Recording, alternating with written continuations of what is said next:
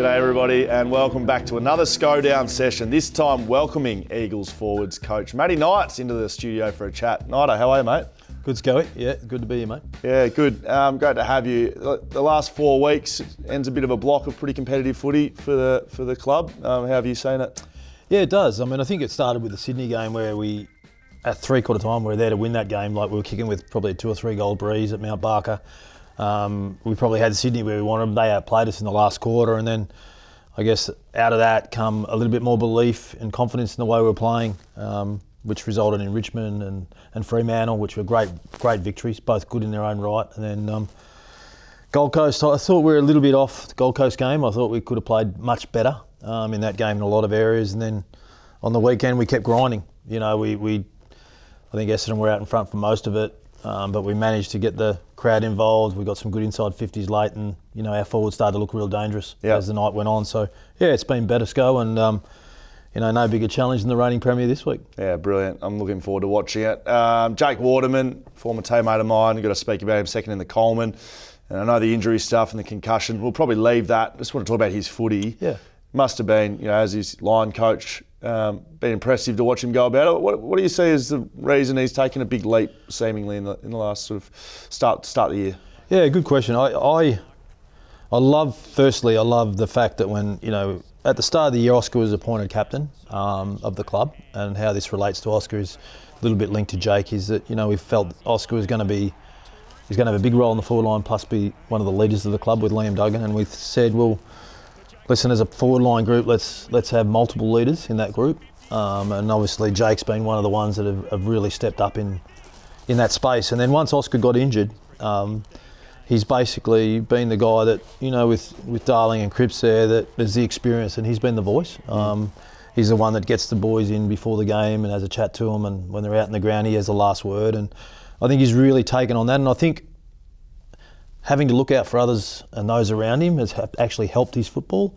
It's actually taken the focus of maybe away from goals and this and that. So he's been able to impact the game in pressure stakes. He's been marking the ball really well in a contest, and then getting his reward with goals. So yeah, I relate his form to not only his hard work on the track, but his leadership and maturity has really grown as a person, and I think that's starting to reflect on the grass. That's good to hear, because people just see the goals and they think, oh, he's just kicking lots of goals. He's just getting on the end of them, but the leadership element has been big for him. I was just reflecting on the coaching group and you know, Simo and yourself, Jared Schofield. There's quite a bit of head coaching experience in the group. Have you, I don't know, you know, assistant now, but being able to give Simo assistance in that sort of role, feedback and work together, given you've been in a similar role and led a team, you've been able to do that a bit since you've been at the club? Yeah, I think it is. I think one thing, you know, being a head coach, you know the challenges of being a head coach and what comes with the day-to-day and the week-to-week and how results go. So I certainly know the right time to approach Simo and have a word to him, and when the other times when I know he's super busy and, you know, he's going hard, I tend to just leave that. But I think having spent 10 years with Chris Scott, has also helped that element of being, you know, an assistant. You know, and my time at Geelong was unbelievable. You know, I was lucky enough to work with great coaches and great players, and being able to, I guess, impose some of that experience, you know, with the forward group at the moment is something I'm really enjoying. Doing a little bit of the Eagles ball as well. So, you know, I'm just wrapped at the moment. I'm enjoying coaching, you know, Jack Williams as much as I am Jack Darling, and both at different spectrums of their career. And you know, one's a, you know, promising young player who's got brilliant craft, he's getting better and better. And then you got Darling, who started the year slowly, had a bit, the body wasn't quite there, but just to see him compete and go hard the last 3 or 4 weeks has been a really good tonic for us. Yeah, Jack Darling, his game, played with him for a long time. It's based off the contest and pressure, isn't it? It's not based, same as Jake, it's not based on the end result of kicking goals. That's right. Work rate and second and third efforts, and it looks like, you mentioned, you know, it's come along well over this really competitive block. Yeah, it has. I mean, it's even good to see him up the ground at half back and getting the odd mark and intercept mark and looking to find someone with his short kick, or getting involved in a handball chain in the contest part of the ground in the middle. But just as a backman, just be careful getting those key forwards too high up the ground. You get them in the back 50, they just start losing a few functions. It looks all right though. Do you think Barras and McGovern just doing that down there? That's fine. But no, it's I suppose it's good to see him up the ground helping. But part of AFL these days, it's become like a the AFL has become, whether we like it or not, a bit like a rolling maul or a cage match, and you just got to get up the ground and support. And then part of the challenge as a forward is to get back and equalise the numbers. So when we do go forward, we actually can get a contest and get a look at it. So Jack Darling and Jake Waterman have been doing that really admirably this year, and and Jack Williams and Ryan Marrick, if they can follow the lead of those two senior guys, I think it helps their careers to develop and be better players. Yeah, great. Lots of questions coming in from our audience, Snyder, so we're going to get to some of those if that's all right. Barb White sends one in and says, what is the plan for the forward line this week with Jake getting injured and going down?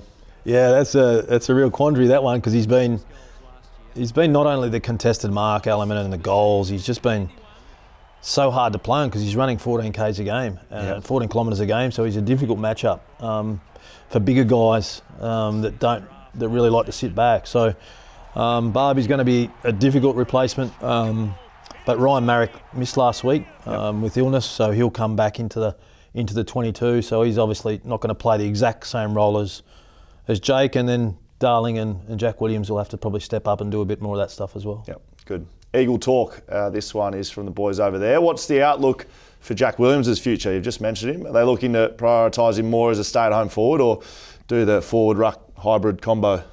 Well, he's certainly putting his hand up to do the forward-ruck combo. The way he's playing his footy, he's a different type of ruckman to Bailey's a jumper, Bailey Williams, but Jack's more a craft ruckman with his quick feet and his body positioning. So it was just nice to see him go against Goldstein at times the other night and do a good job for us. I guess when Flinney comes back into the team, it then becomes a match committee decision on how we structure the three of them. Because obviously Flinney was showing a fair bit in his early days with us before he got injured. So, but if Jack can keep his spot and keep taking that opportunity, he's going to be hard to move out of the team. And he's in the build we're in, he's a really good player for us. He does a couple of things each game that catches the eye. Looks really agile, athletic for his size. He's a big boy, but he's still developing as that key forward ruckman. But you can just say there, I'm sure you say it better than I do, that he's got real potential, doesn't he? He has, mate. He's probably still growing into his body. I think he's probably got another 5 or 6 kilos to put on that frame, and you know what it's like. Your body grows over time in the weight room and with the training program. So, he'll, as a young man, he'll naturally get bigger and stronger. And even on the weekend, he had a little subtle deft kick into Noah Long inside 50, and that's not always, you don't always see that with big guys. Not that I have any issue with big guys and their skill level, because I'm 5'8" or 5'9", so I'm not going to argue too much there. But no, it's just good to see him make those type of plays and back himself in. Yeah, he changed it late, didn't he? As he was dropping the ball, I really like that stuff. Miguel Sanchez asks, are you trying to use Liam Ryan a bit differently now after his serious hamstring injury? Yeah, it's a good question with Liam, because Liam obviously can be a difficult matchup when he's deep forward, but then also at times in the game it can be you can be starved down there at times if we're not getting the ball inside 50. So you've got to work out whether to play him sort of high up the ground or deep, just to sort of get him involved in the game. And I had a conversation with Liam today. He's now played 2 Waffle games and 2 AFL games, and I think it's the time for him now to step up his workload both on the training track and in match day. And particularly with the absence of Jake and Noah Long this week, we really need Liam to step up and get into that high level of play that we're used to. Yeah, because he's such a dangerous player, but he'd have to also get the confidence back in the body. He missed a lot of footy there, 12 months of footy effectively. So hoping he sort of makes that leap coming forward. That's great. Brett O'Neill asks, Archer Reid has played a couple of games now after an injury interrupted start to his Eagles career. What attributes have you seen that he could make it at the top level? Yeah, I think he's the tallest player on our list. So is he? Yeah, as in height-wise. So he's a huge man, and there's a little bit of that going around the league at the moment with the McKays, Hipwood, Danaher, the Kings. Yeah, the Kings, like those huge key position players. And maybe every position has grown. I mean, the mids of today are different to they were 20 years ago, so naturally the forwards are getting You wouldn't bigger. want to be matched up with like Paddy Cripps. And I look at these guys, these forwards, and I was 195. Exactly. Not a small defender, but against King, you're almost giving 10 centimetres away. So I'm like, go for it, fellas, have the best time. Yeah, so Archer's probably linking to that. His height and his reach is going to be really, a big thing in the AFL, because he's so tall. And I think as he plays football and gets more waffle games, his grass work or his on the ground stuff will get better and better. And I think he's probably another one that could potentially play forward and ruck with his height. So yeah, he's a promising young man, and just got to ply his trade at the waffle now and get better and better. It's exciting, sounding good. Jonathan Dawson sends this one across. Did you go overseas to help your coaching development during the summer, Nighter? No, I didn't, mate. I've been I've got a daughter who is playing basketball in America at university, so I went over there a couple of years ago and visited her, and I've been to sort of England and Europe a few times on study trips to soccer clubs and NFL teams. So I've done a little bit of that in the past, but not this past summer. Simo went to New York. I think he had a little trip over there and visited a couple little places. And I think look after Sam Mitchell. Yeah. And I think Sco went over and spent a bit of time at different clubs as well. But I had a summer in Geelong, mate, in Ocean Grove, and brilliant. Did a bit of water work and tried to surf, but wasn't that successful either. That's good. Well done, mate. Appreciate it. That brings us to the end of the SchoDown for this week. Massive match to come this weekend against the Pies at Marvel on Sunday. All the best, Nighter. Thanks, Sco. Cheers, mate.